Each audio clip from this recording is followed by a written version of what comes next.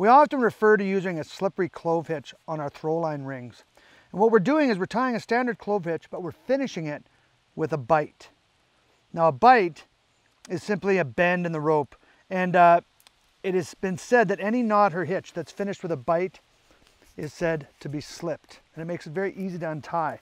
Now to illustrate it a little bit more clearly, I'm going to use a little bit thicker cordage on a bigger ring. I go a half hitch, I come through, I'm going to take the tail, and I'm going to finish it with a bite. Tie, dress, and set, and now I have a slippery clove on a ring, just like I did with the thin throw line, but now it's a little bit more visible, and it is very easy to retrieve.